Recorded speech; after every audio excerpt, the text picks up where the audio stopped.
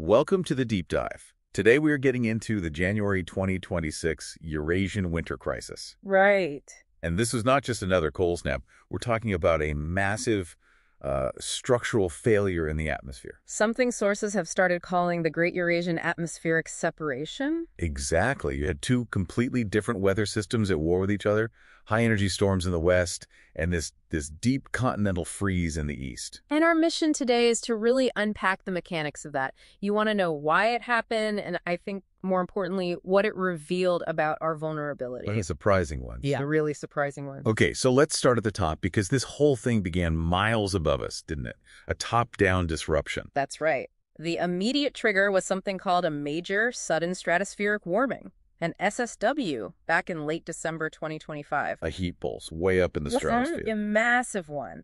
And it triggered a complete breakdown. And this is the key part, a bifurcation, a splitting of the stratospheric polar vortex. So the container holding all that Arctic air just shattered. It shattered. But, the conditions had to be right for it to shatter so catastrophically. So what set the stage for this? It wasn't just random chance, was it?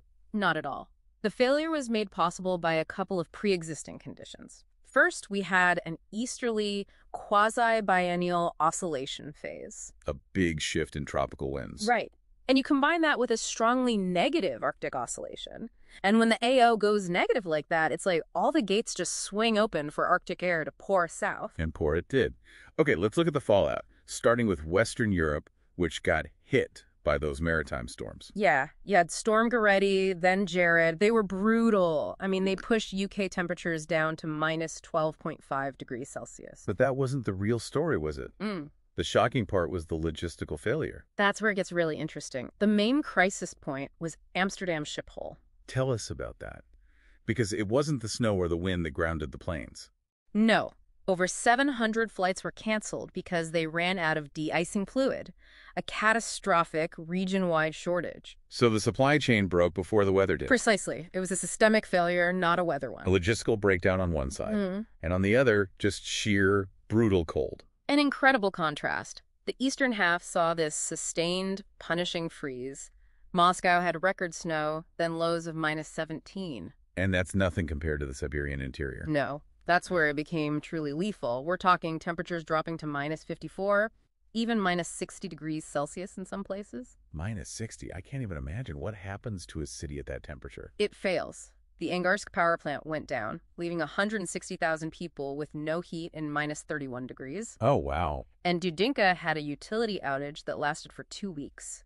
This kind of cold doesn't just stress the system, it dismantles it. And the atmosphere was so chaotic, it was even causing, what was it, mud rains? Yeah, mud rains in Greece. That's from Saharan dust getting pulled all the way north and mixing with rainfall. Just a bizarre side effect. Which brings us to the agricultural impacts, because there was this strange risk versus reward situation playing out. Exactly, a real paradox. The immediate risk was to the winter wheat crop in southwestern Russia. You had this frigid air hitting bare ground with no snow to insulate it. A potential crop disaster. A huge one. But at the same time, that extreme cold in the Far East led to something they called Siberian disinfection. Meaning it killed off pests. It wiped them out. Things like the Siberian silk moth. So you have this dual threat, a major loss in one area, but a potential boost to the late 2026 harvest in another. The lesson here seems to be that you can't rely on historical averages for anything anymore.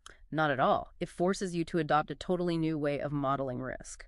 So the January 2026 crisis really proved that our old playbooks for everything from airport logistics to power grids are, well, obsolete. They are. And that leaves you, the listener, with a pretty profound question to think about. We hear from our sources that Arctic amplification is making the jet stream lazy and wobbly. Right. So if the polar vortex is going to keep splitting like this, if these locked-in extremes become the new normal, how do you even begin to reimagine global infrastructure for a climate that tries to freeze you and flood you at the very same time?